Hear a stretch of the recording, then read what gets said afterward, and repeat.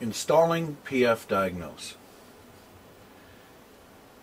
Insert the CD into the CD player, or if you have downloaded the software, open the folder that you saved the software to. In this case, we saved it to My Documents. This is the download. It is a zipped file and compressed. You can tell by the zipper in the folder icon. Right-click on the file and select Extract All. Simply select Next until you get to the finish and select Finish. This will open, create a folder and open. At this point, select Setup. You may get an unknown publisher, just select Run. The first step is to install the Visual C++ runtime libraries. Select Install.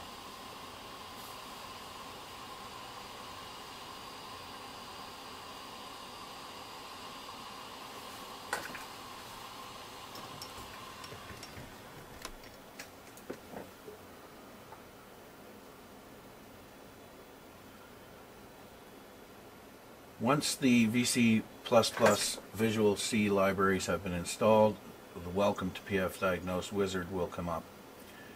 Simply select Next. Read the user end license agreement. If you agree, select I agree, and then select Next. Do not change this folder location. Select Everyone and Next. The installer is now ready. Select Next. PF Diagnose is now being installed onto this PC.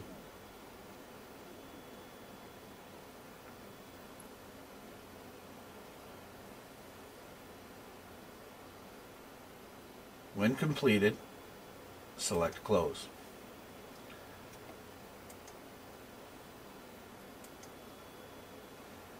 You should now have an icon that resembles a red tractor with PF Diagnose.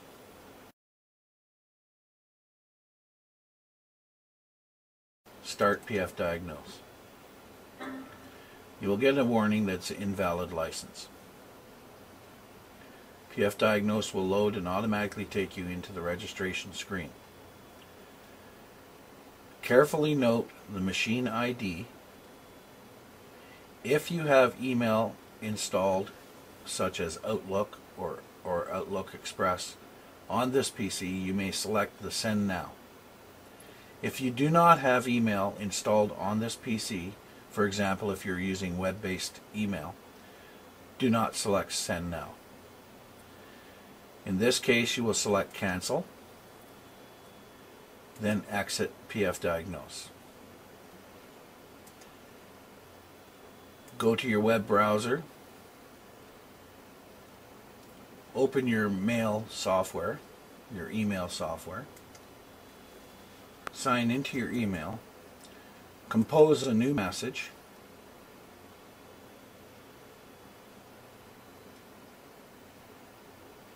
to PF Support at Rogers.com.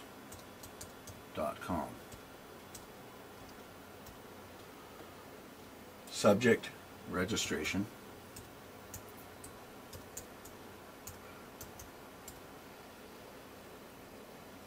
In the context of the message, enter your machine ID.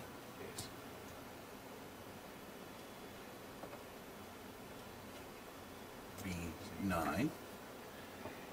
And then under Attachments, select Attachments. It should bring up the file browser.